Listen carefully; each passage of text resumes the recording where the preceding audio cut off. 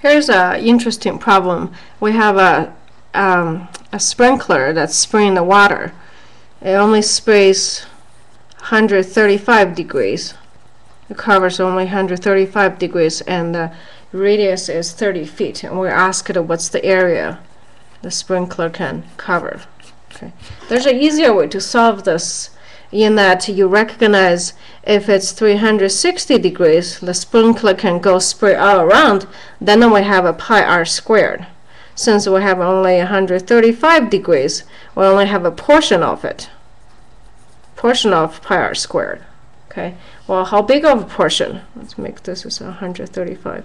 How big of the portion? Well, that's easier to find if you recognize it's 135 over 360 portion, okay, pi r squared. And this one turned out to be roughly, let's see if I did it on the calculator, it's 0.375. So it's 37.5% of the circle. Okay, so going back to this picture, if we draw the whole thing out, well, it's a little off the scale. Let's put it back in the scale. Okay. So this is roughly 37.5% of the circle we got covered.